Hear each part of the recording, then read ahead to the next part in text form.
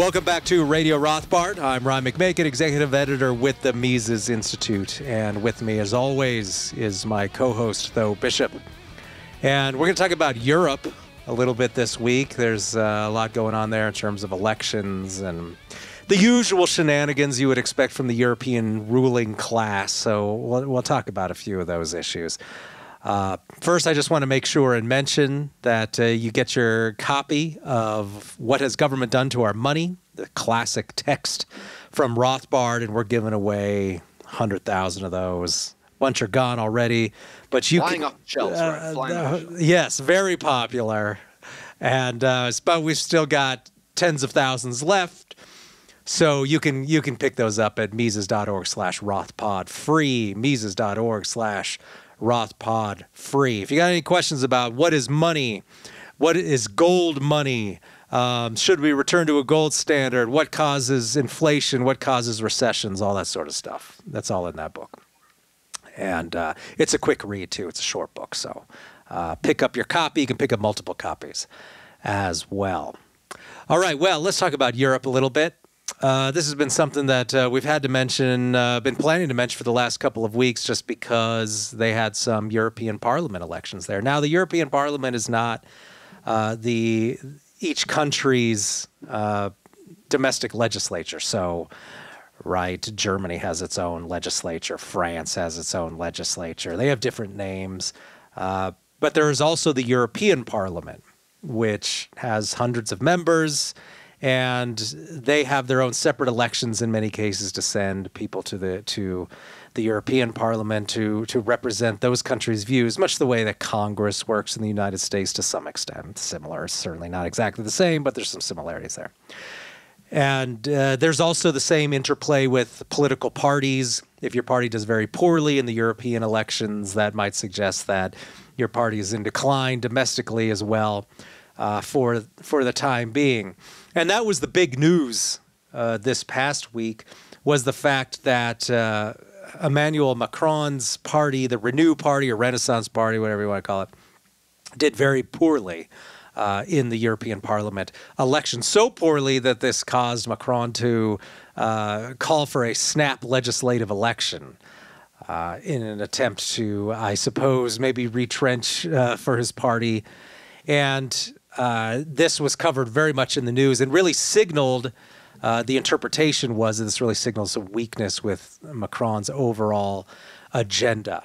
And so the way this was all framed, though, of course, in the media was far-right parties doing well in Europe, because he had some similar trends also in Germany and several other countries that showed that there was a resurgence, a surge in support for the quote-unquote far-right parties. Now, when they say far-right, of course, you should know this shtick by now, right? This is how the media works, right? When they say far-right, what they mean is basically what normal people were saying 20 years ago. These are people who don't want totally unlimited immigration. And keep in mind, this isn't like people moving and participating in the economy and help building up the economy. This is people, they move and then they immediately go on welfare. Like in America, immigration is heavily subsidized in Europe. And what it really is a government-funded game where we try to bring a lot of people to the country. We immediately start funneling them government housing, government money, and variety of government favors. And people don't like that. But this is all framed, of course, as xenophobia and everything like that. But people maybe are sick of paying huge amounts of funds into the tax system to then see all that money go to people who have never actually contributed to the country anyway, because they just arrived. And so there's been a lot of opposition to that in Europe. And this, of course, is then labeled far right. Also, there have been some concerns and issues about some sort of local control, what we might call in this country, local sovereignty, I suppose. Just the fact that maybe Belgians should be able to determine laws for Belgians. These are especially issues in Eastern Europe, Poland, Hungary, where the rich countries of the European Union have been basically dictating to the lower income Eastern European countries as far as what their immigration policies can be. And not even stopping there, basically saying that whenever the Poles elect, quote unquote, the wrong people, the European elites declare that Poland is no longer democratic, or they don't know how to do democracy right, and the European elites, usually French and Germans, need to step in and tell Poland what's what. This, of course, this has been going on for 300 years in Europe, with the Germans trying to push around the Poles and the French trying to push around all their neighbors. That's just the same thing now as now done democratically through the European Union. So the fact now that some of these countries are trying to assert some local independence, some local sovereignty, is seen as far right. And then anyone that's even just like slightly right of center, like Giorgia Meloni out of Italy, this is declared to be far right as well. And you'll remember back when she was running for PM in Italy, we were told, oh, how far right she is, because she has some reservations about totally unlimited immigration. But of course, that's not what turned out at all. Point to me what's been going on in Italy that is far right. Meloni, she always talked a good game, sounded really good in interviews, but boy, if you fell for that routine, I guess you'll fall for anything, because Meloni unfolded just exactly as we expected her to. Basically, a slightly center-right politician doing exactly what the European Union would consider to be acceptable behavior. What else is going on? Well, Germany, the Alternative for Germany Party, AfD, doing quite well as shown in a lot of the headlines as well. And now you've even got some German Green politicians saying, "Oh, we have to ban the party because they're a danger to Germany." The Germans, of course, haven't learned anything in 80 years. They still love censorship, still love crushing opposition parties, that sort of thing. So we'll see how that turns out. But also, there's stuff going on in the United Kingdom. They've got an election coming up on July 4th.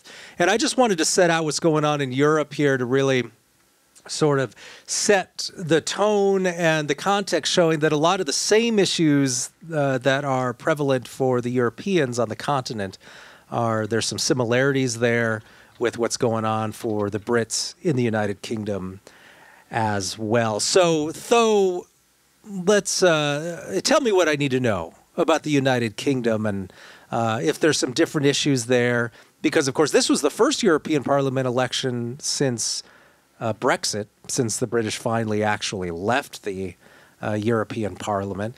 And so what's going on there? What are the issues? I know that the Conservatives, of course, have been the ruling party for a while, and are things going to change there? Are there quote-unquote far-right parties in the UK that now look poised to gain ground? Get me up to date. Right, and kind of as you alluded to, the label of far-right in this case is largely being used as non-traditional, quote-unquote, conservative parties. So, most of these bodies, right, there's been an establishment center-right party, similar to, Bush-era conservatism, right? For example, in France, you had the Republicans. This was the party of Sarkozy and things like that. These parties are losing seats, or have lost seats this election for the most part in many of these nations. And you had these more populist, outside parties, such as Le Pen's National Front Party, and we can there's some issues there. I mean, particularly on economic issues with some of these parties that is worth noting. But it's what I think the relevance though is that these are voter revolts against the establishment. And there's also a very important, I think, generational dynamic, and I think this is really on a very flamboyant display right now in the UK, with the meteoric rise right now of the Reform Party there, led by the very charismatic Nigel Farage, who has obviously been, very, very fascinating how an outside, relatively fringe candidate. I mean, he is the defining British politician. I think you could safely say over the last decade, and Nigel Farage there. And I think some of the stuff that's interesting, if you look at what are the issues that played very heavily according to polling, and take that for what it's worth. But I think it trends with data that we have seen, trends that we have seen for quite some time, is that, it's concerns over economic stagnation, it's concerns over government subsidized migration, and it is concerns with war and the ramifications of what is going on in Ukraine. And so, there is this, if you look at a lot of the trends with younger voters in Europe, I think that is one of the most fascinating stories about it, because, you had, there has been this move to lower the voting age. And the expectation there, right, was that this was going to continue to build and build and build a reliable left-wing coalition. And yet it is these younger voters that are really feeling the stress of the economic stagnation, the greater barriers of entry, the consequences of debt and spending policies that are, commonplace within Europe, just as they are in the United States, creating that generational angst there. You're seeing concerns over the loss of national ethnicities, concerns over law and order, and things like that, that is having an effect of pushing younger generations to the right.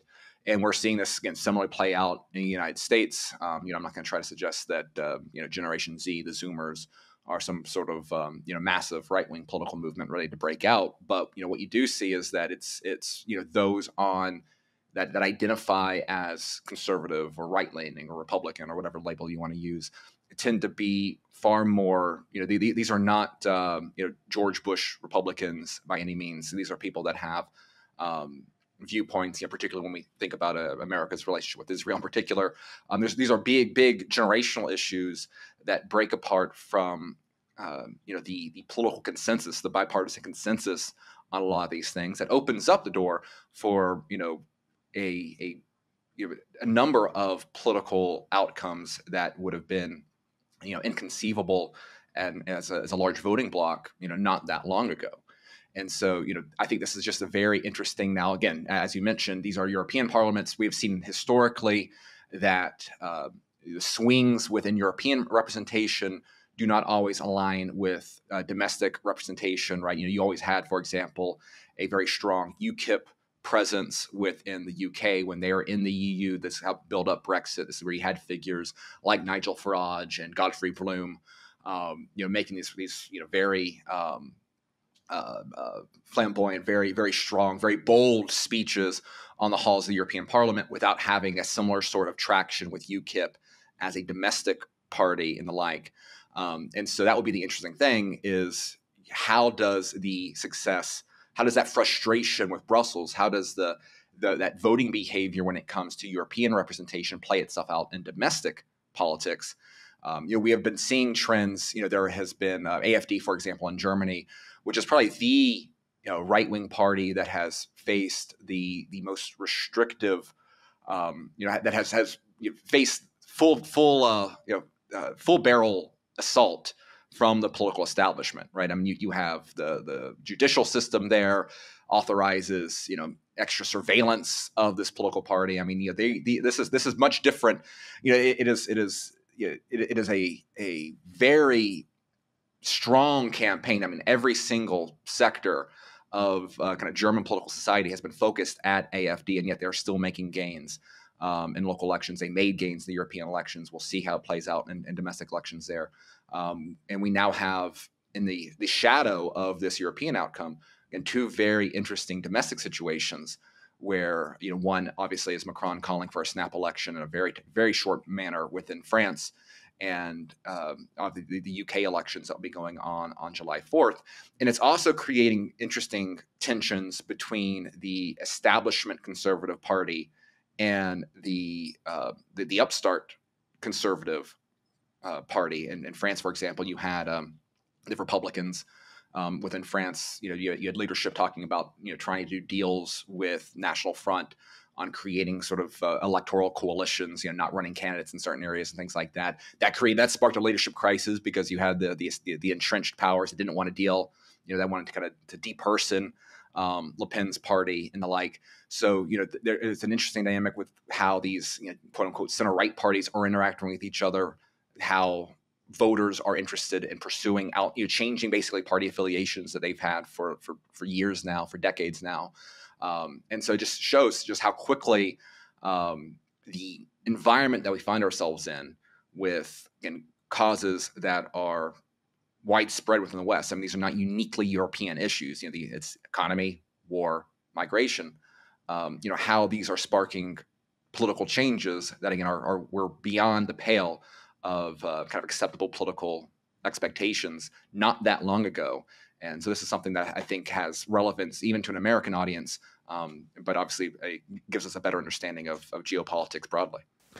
Yeah, it's remarkable how much the people in charge, the ruling class, the ruling party of the last decade, really the last 20 years even, has just not even cared about the economic realities of people who are trying to make a living. I know that one of the big things in this election was that the Green Party, or the Green parties within the European Parliament lost big, was basically the headline. And back down to about 50 seats. They had been up over 70 in the last election. And what were people seeing that they were getting out of the green agenda in Europe? It was all bans and taxes and controls on the sorts of things that make life livable and easier. So, of course, we know that the German government, with the support of Greens, has been shutting down nuclear power plants.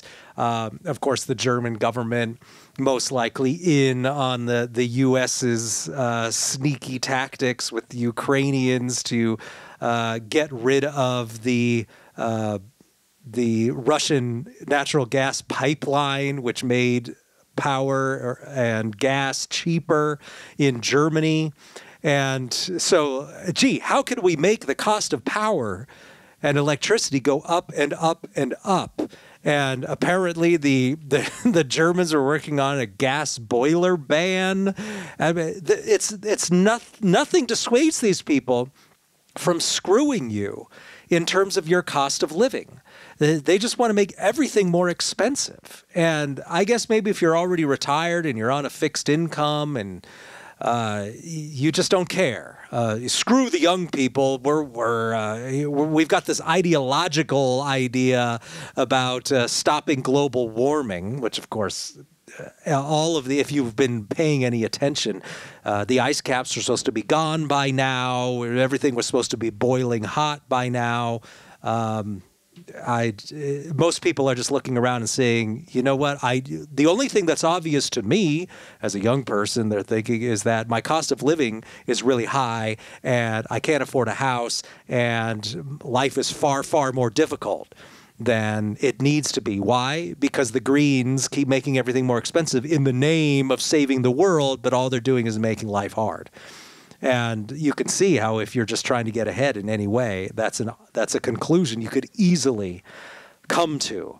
And so between the cost of power, between driving up the price of goods, other goods and services because of ongoing trade wars that the U.S. is encouraging, sanctions, this all makes interest rates go up. It all makes life more expensive.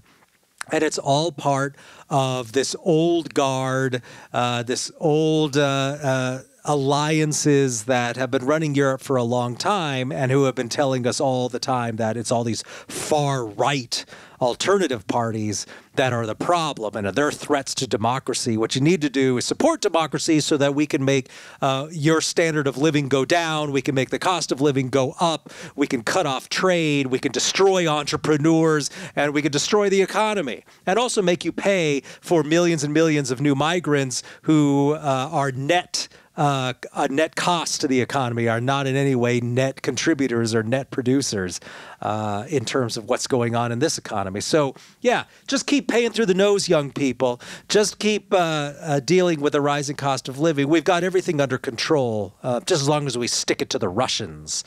Just as long as we show we're not racist by bringing in more migrants. This is just a unfathomable position if you're just trying to mind your own business and earn a living and raise a family. But for some reason, the ruling class doesn't care about that at all in Europe, as is apparent by the policies they're now supporting. Well, and that's the thing, is the ruling class hadn't really needed to be concerned about this stuff because material well-being, while hampered, while less than it otherwise would have been without the insane bureaucratic establishment and all the buildup of the last several decades and all the bells and whistles of modern Europe. Material well-being was going up and up and up. And as long as you have an environment where people feel like they are getting richer, where they feel that they're getting better off, you're not going to radicalize non-ideologues. And this is, of course, goes into Murray Rothbard's political strategy writings in the 90s. Touching on this kind of concept of radical middle America, trying to touch that demographic that otherwise is not political by nature, but can be sparked into political change when they recognize that they are the ones getting ripped off.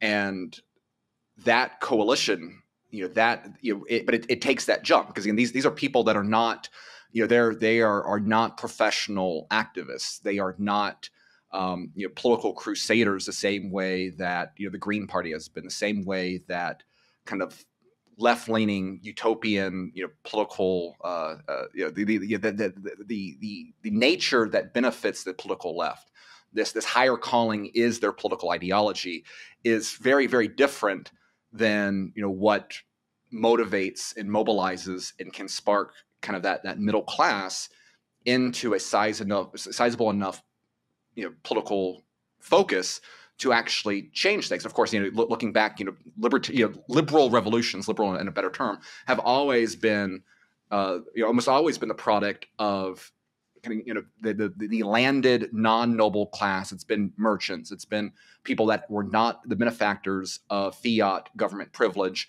nor were they the poor that depended upon free bread. They wore those people that had property in their own level of sovereignty, standing up and getting sick and tired of a political status quo that made them take care of those below them and were preventing them from having the opportunities from those at high. And I think that really is the sentiment. It's that anger that this, inflation playing a major role in this, then the massive cultural change that nobody has voted for, right? And if you look at this and what's fascinating right now is I think there's one of the most interesting political developments is what is going on in the UK, because again, from an American audience,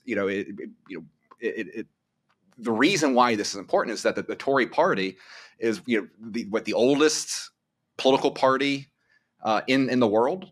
This is a very, very old, resilient political party that has completely lost its entire legitimacy in the eyes of the people that give them power, the people that vote them.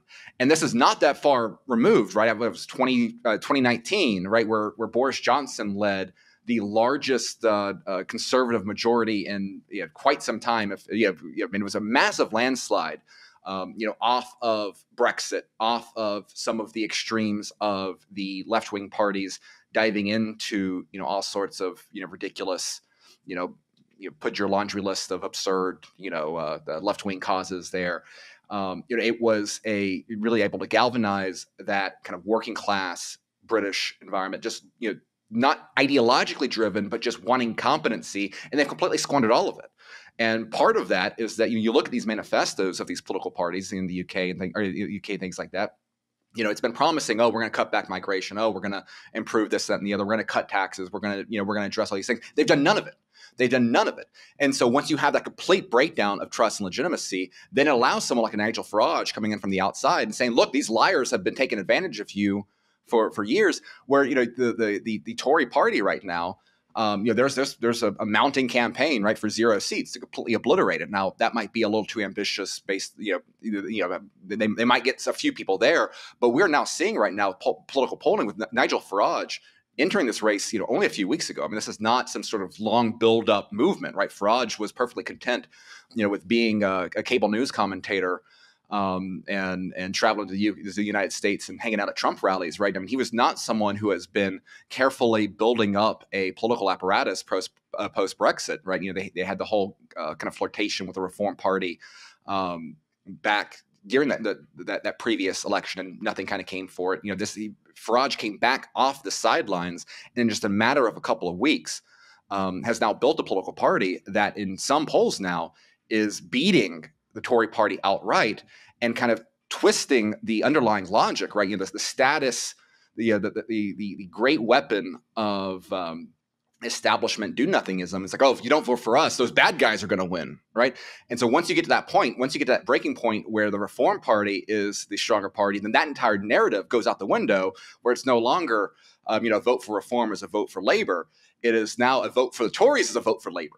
And again, it's incredible how quickly this can happen. Again, a big part of this is this massive generational swing, because it's remarkable watching this Tory party operate and the complete hatred.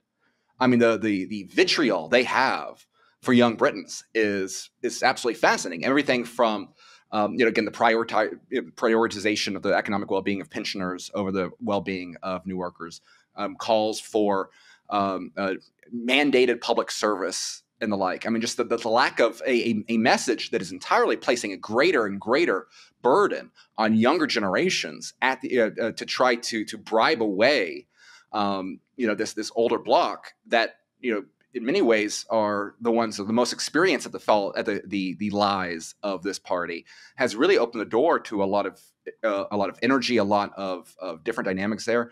And I think this generational divide is fast. I mean, one very interesting example, going back to the European elections at large, is that in Cyprus, there was a YouTuber who was an independent, had no party of his own, but a YouTuber was elected just based off the popularity of YouTube videos, right? So like you're seeing this very interesting generational divide translate itself into political power. But this is the product, this is the byproduct of a financial system that has, again, the people that are made the worst off are these younger voters. And it's, they are not simply following the ideological crux of the Green Party. I mean, there is a willingness to think outside, and that creates a very interesting dynamic there. And so you now have, again, I think this very interesting generational divide, which, again, if you understand, again, the extent to which the entire economic machine, just how dangerous it is from that generational dynamic, that is, again, I think one of the most fascinating aspects of the modern political system. Yeah, that's a good point you made a few minutes ago, too, is the whole issue of, well, they just haven't had to worry about the economic situation, so they could go down all sorts of strange paths that whatever the ruling class wanted in terms of migration or sticking it to the Russians, and it didn't really have an effect on the ability to earn a living, at least not one that was discernible, right? It was still, your standard of living was still going up. It would have gone up a lot more had these countries embraced far more free markets, lower taxes, more freedom. There would have been, that's of course always true in the United States too. People would be far better off without all of the government controls, without the underlying inflation of the monetary supply. But as long as it continues to go up, people don't notice that they're really getting cheated, they're really getting ripped off. It's only when it starts to really stagnate and go down that people realize that they're being ripped off. And it's been the same in Europe as in the United States, right? We've been in a multi-decade period of declining interest rates, a period where, thanks to a lot of gains in terms of productivity, thanks to the benefits of international trade, the regimes of Europe have been able to tighten the screws on the economic system over and over and over again, but people were still able to experience some economic gains. But that seems to be over now. And it's the same there as in the United States, where now constantly clamping down on economic freedom actually leads to a noticeable decline in the standard of living, or at least a situation where your increases are so tiny that you're just wondering, why am I even spinning my wheels like this? Something's deeply wrong with the status quo, and people are now starting to see that. So it's been, as long as interest rates were really low, you could always just say, oh yeah, we're going to jack up the price of automobiles, or we're going to jack up the price of appliances, but that's okay. You could just finance it. You could just pay it off a little bit, bit by bit. But that is becoming now prohibitively expensive for many people. This is more of a story of the U.S. where there's more freedom in interest rates. The Europeans continue to ram down interest rates, but that's leading to more and more monetary inflation, as noted by Daniel Lacaille in numerous articles here at Mises.org.